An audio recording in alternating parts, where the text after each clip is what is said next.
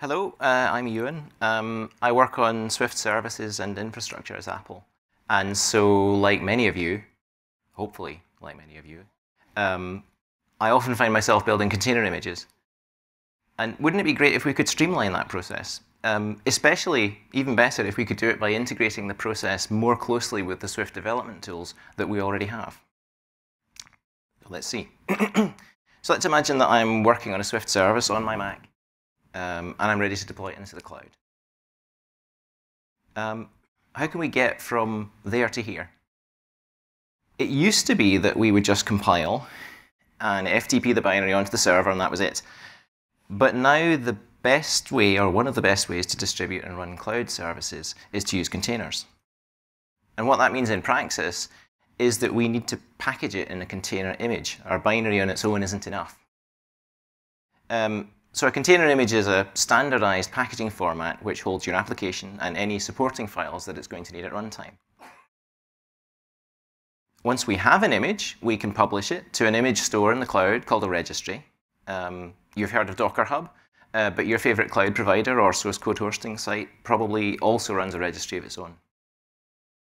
And the beauty of publishing a container image is that once it's in the registry, we can deploy it on any container-based cloud infrastructure we like, whether that's in the public cloud or in a private data center. So here's what we have to do. We need to build our server, and we need to publish a container image. Is that it? Well, many of us develop our services on macOS. But when it comes time to deploy, we choose to deploy on Linux, particularly if we're wanting to use containers. Now, Swift is perfectly at home in both environments, but maybe we'd still prefer to do our work in macOS. And then once we have our binary, we're going to need to package it in that container image, and we're going to have to do that again and again every time we want to test or deploy our service. And so that really sounds like a build step, and maybe Swift Package Manager can help us with that. So let's start by looking at our options for building the server binary. You probably have built a container image on macOS before, and it might not have been completely obvious, but when you did that, you were actually compiling on Linux itself. You'd have started off by writing a recipe explaining how to build and package your service, and depending on the container runtime software you were using, you might have called it a container file, or a Dockerfile, or a Podman file, or something like that. You handed this recipe to your container runtime, and behind the scenes, it actually ran a Linux virtual machine. It copied your code in to the VM, and then inside the VM, it ran the Linux version of the Swift compiler to build a Linux binary, which it then ended up putting in the container image. But there is another way that we could build that Linux binary, and we can do it using the Swift compiler that we already have on macOS. And that's because Swift has always been great for cross-compilation. If you think about it, whenever you build an iOS app on your Mac, you're cross-compiling. You're running a Swift compiler natively on macOS, and it's building a binary for iOS. And now Swift SDKs let us take that even further by allowing us to cross-compile to Linux, and even to different processor architectures, using the open source Swift toolchain.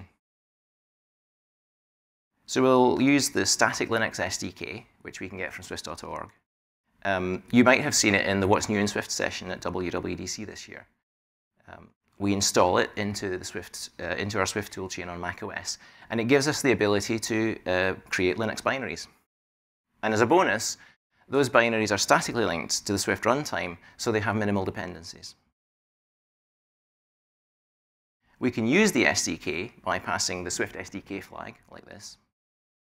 And everything looks just the same as when we built for macOS, except we end up with a Linux binary instead, ELF64.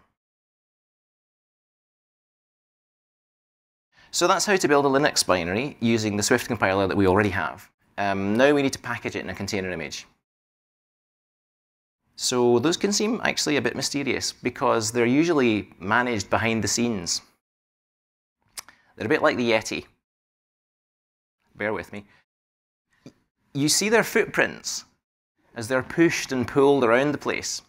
You run a container command and a progress bar creeps across the screen.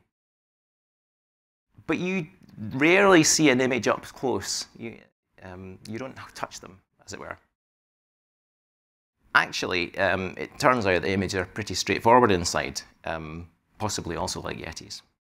And because they're an open standard, which was originally defined by Docker and then donated to the Linux Foundation, there are now lots of tools which can work with them. And we can equally well build our own tools in Swift. So let's take a look inside. Inside the image, there's a tree of objects. And to keep it simple, I'm just going to talk about a single architecture image here. We start with a manifest. And that thing points to a configuration object, which has stuff like which binary to run when the container starts, what the default arguments ought to be, which network ports to expose, and that sort of thing. It also points to a list of layers, and these make up the containers file system. They stack up on top of each other. And so typically your application will be at the top, and then the lower layers will provide stuff like libraries and supporting. All of these metadata objects are JSON, and the layers themselves are tarballs. So we can easily build this structure in Swift. We can use Codable for the JSON objects. And now we know how to cross-compile. We can put the cross-compiled binary in a tarball and link it into the layer stack. So now we can build a Linux binary by cross-compilation, and we know how to package it in a container image. The last thing we need to do is to stitch that process all together with Swift Package Manager. But how can it help? It doesn't know anything about containers. Well, it might not know much about building containers, but it knows an awful lot about building Swift. And in contrast, remember the container build recipe we saw earlier? That's extremely flexible, and sometimes that's exactly what you need. You can use it to put anything you like in a container. But we are building a cloud-native style service, and that has a very regular pattern. There's a single binary, maybe a couple of binaries, a few supporting files, that sort of thing. And Swift Package Manager will already be doing most of the work of building it. The container recipe will call out to Swift Package Manager and get the binary that it builds, say thank you very much, and put it in an image. So perhaps we can flip this around. Package.swift tells us pretty much everything we need to know to build our service. And so instead of calling Swift Package Manager from inside a container recipe, let's just teach Swift Package Manager how to build the container all by itself without relying on the VM and the runtime. We can provide this way a streamlined way to build an image which is complementary to the recipe build approach. It's still a very useful way to do things. But we can tailor it to our requirements for building cloud-native Swift services. We can do that by writing a command plugin, which have shown up a couple of times so far today. Command plugins have been part of Swift Package Manager for a few releases now, and they let us extend it to suit our own requirements. We can add our own commands. And also, as you'd expect, we can have our own arguments. And the command plugin looks almost like a built-in command. If you remember the Swift build command that we saw a moment ago, it only takes a couple of changes to use the plugin instead. First, we change Swift build into Swift package. And we keep the SDK flag because we still want to cross-compile. Then we call our plugin, which we've creatively named build container image. But instead of talking about it, let's try it out.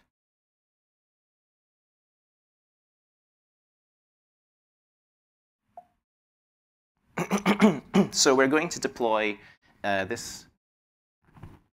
Yes, we're going to deploy this little Hello World web service, just a Hello World app, which will tell us what operating system it's running on. I've already downloaded and installed the Swift open source toolchain. That's an important step that you mustn't skip. And I've installed the static Linux SDK. The plugin itself is packaged as a Swift package, and so I've added that as a dependency in my project, and it's also available. So we can run this command that we saw a moment ago. I'm running a local registry here on my laptop. it would look just the same publishing it to the public cloud, but I'd be even more nervous about the network. So let's see. How's my luck? So the first thing it's done is it's asked us for permission to push to the network, and that's because on macOS, a plugin runs in a sandbox, and so it has to ask before it can push things over the net. So we say yes, seems reasonable. And our Hello World service has been built, and then you see output from the plugin saying that it has been packaged up in a container image and uploaded to my local registry. And then at the bottom, this is a a container image reference, which uniquely identifies the container that we've built. And so now I'd like to test that, and typically I would do that on my machine here. And this is where I will still need to use a runtime. I'm going to use Podman, which is an open source container runtime. And it expects to take an image reference on the command line. And so I could copy paste this, but I'm a lazy software engineer, and I promised you a single step to the cloud. So let's see what we can do. What we have here is just a one-liner where I've put that Swift package command that we saw a moment ago in $bracket.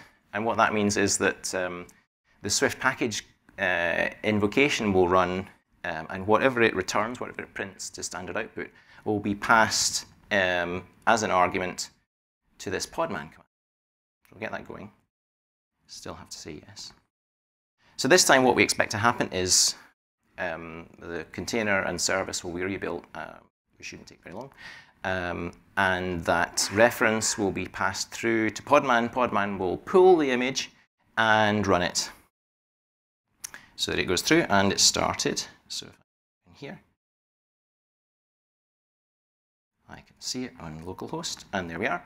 As you can see, we're running apparently on Ubuntu, and that's because this image is stacked on the Swift Slim by default, on the Swift Slim image, which is based on Ubuntu.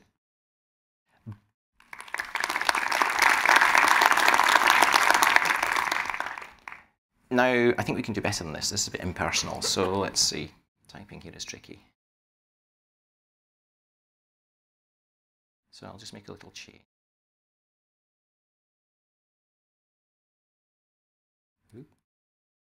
There we go.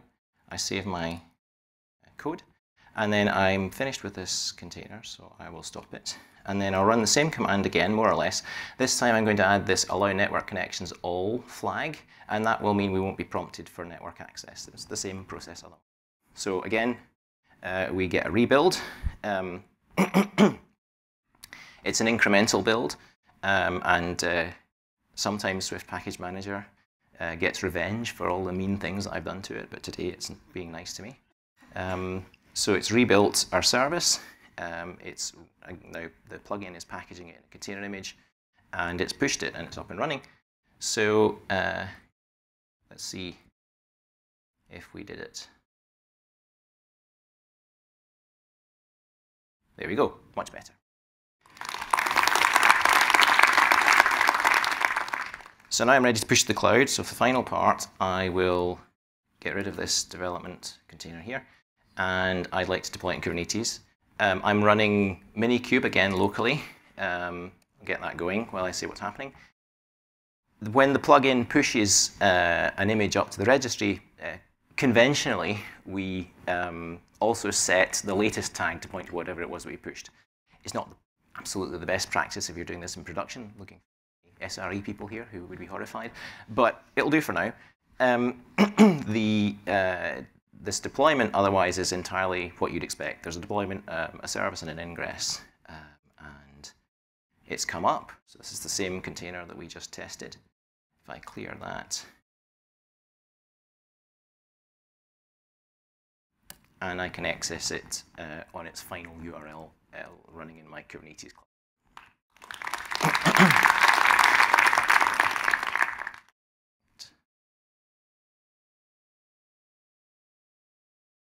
So this idea of returning the image reference and chaining it to deployment command is inspired by a tool called Go, which is a container image tool from the Go world. And this idea of chaining gives us tremendous flexibility. We've just used this command here to deploy into Podman, But we can deploy to a different container service just by plugging in a different deployment command. So we could use Knative, which is an open source functions as a service platform built on top of Kubernetes. But the really interesting part, for me at least, is what happened in this Swift package command in the brackets. So when we ran that, Swift Package Manager started up, and it spawned our plugin, passing it the plugin command line arguments. The plugin then called back into Swift Package Manager and asked it to refresh the Hello World target. And Swift Package Manager did that using the static Linux SDK. So that produced the Linux binary that we need. And the plugin then wrapped that in a container image using a helper tool written in Swift. If you noticed in the output from a moment ago, there was a target called container tool, which went past in the build output, and that is the helper, which helps the plugin to do its work. That uploaded the image to the registry, and then when everything was done, it returned the image reference, and Swift Package Manager printed that on the terminal, ready to go into the next command. So that's the life cycle of the command plugin in this case. So we've seen how we can use the Swift tools that we already have to build a Linux binary on macOS and package it in a container image. All of this orchestrated for us by Swift Package Manager. Now, if you'd like to learn more about cross-compilation with the static Linux SDK and try it out for yourself, take a look at the blog post on swift.org. It has links to the installation instructions, and it'll walk you through an example. But Swift SDKs are actually even more flexible than we've had the chance to see here. We've been using the static Linux SDK, but if you want to build a dynamically linked binary, maybe you want to link against a third-party library, something that's provided by your underlying Linux system, then you can use the Swift SDK generator and create a custom SDK that's tailored to your exact requirements. And as was also mentioned in one of the previous talks, there's currently a lot of effort going on in the SDK generator around building WASI SDKs. And finally, if you think that the plugin that we've had a look at today could help streamline your deployments, it's easy to install. As I mentioned, it's distributed in a Swift package. And so to make it available, you just add it as a dependency in your Package.swift file. And this is the one that we just saw for that Hello World service.